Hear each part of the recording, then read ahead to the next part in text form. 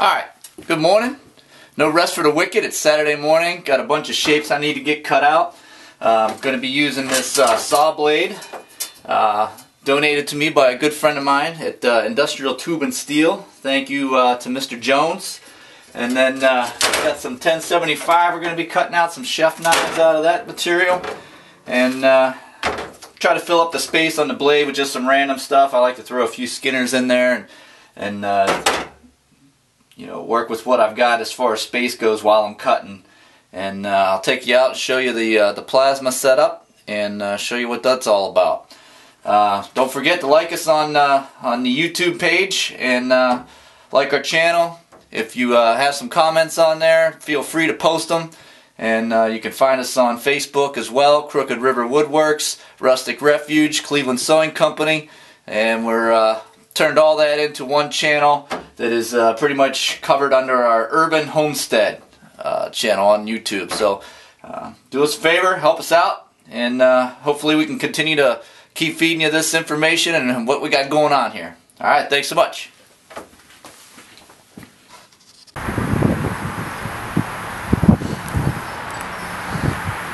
Alright, so here we are set up outside for our plasma cutting operation.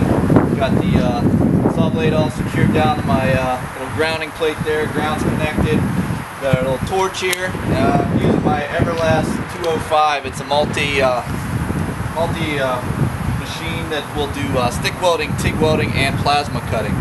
So that being said, I'm going to fire everything up and start cutting.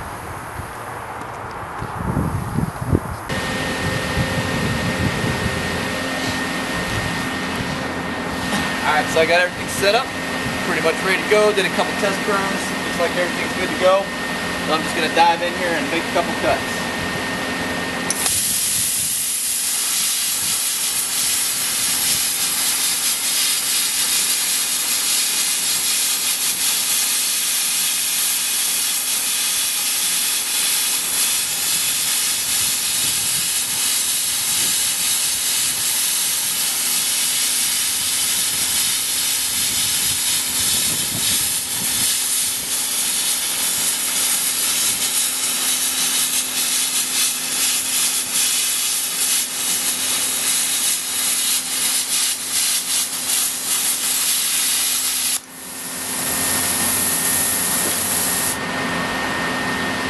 Alright, looks like a pretty good cut there. It's going to need a little touching up to get that piece out of there.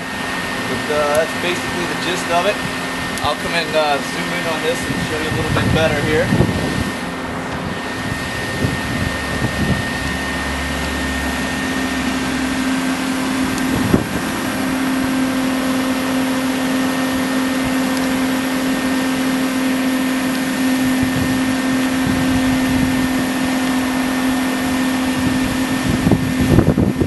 You can see, got the shape, the profile, got my templates all drawn out there, so that's pretty much all there is to it.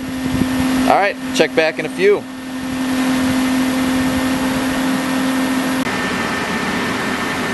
Alright, so this here is, you can see what's left of the saw blade.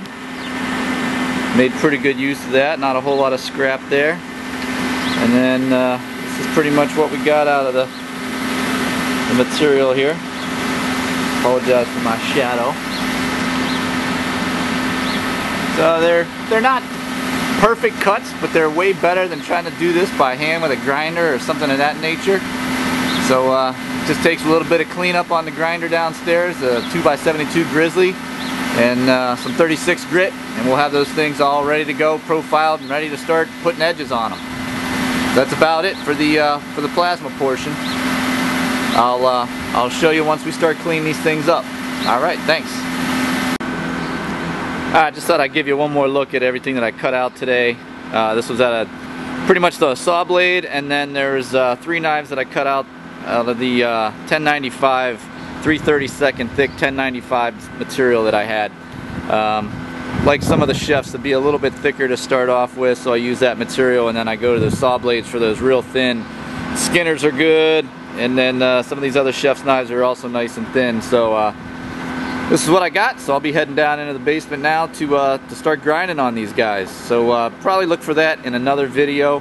and maybe we'll call that part 2 of cutting out and maybe saw blade.